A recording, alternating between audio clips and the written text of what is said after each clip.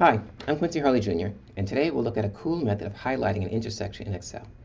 Now this method involves using range names, that is a method of naming a series of cells.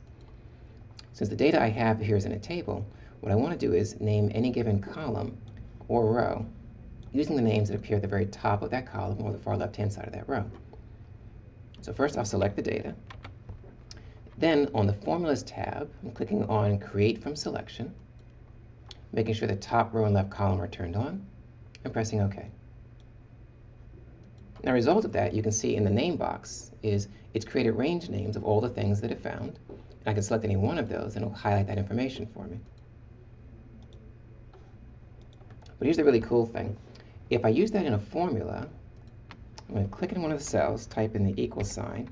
As I start typing in any of the given range names, you can see how they show up in the type ahead with little tags on them to identify them as being names.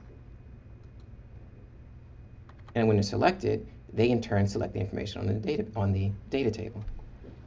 And in this example, as I press the space bar and type in another range name,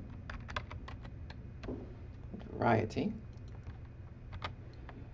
it selects both of those, and when I enter that in, puts in the result that it finds at the intersection.